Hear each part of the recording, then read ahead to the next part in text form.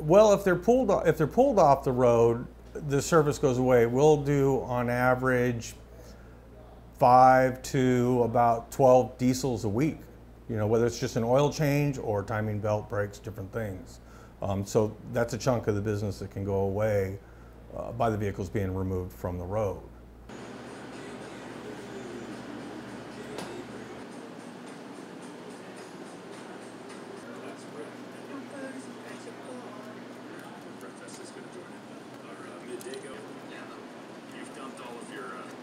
And the other thing is whether these customers are going to purchase a Volkswagen or an Audi as their next vehicle.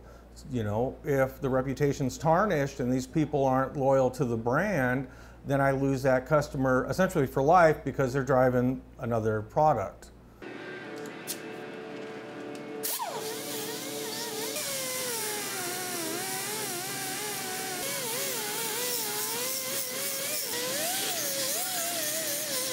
We've already experienced where customers aren't investing in maintenance on their vehicles because they want to wait to see what Volkswagen is going to come out with as a fix or to buy back the car. If you do a timing belt and a water pump on a car, it's a $1,000 bill. People don't want to invest that kind of money into something that they may not have in 6 months.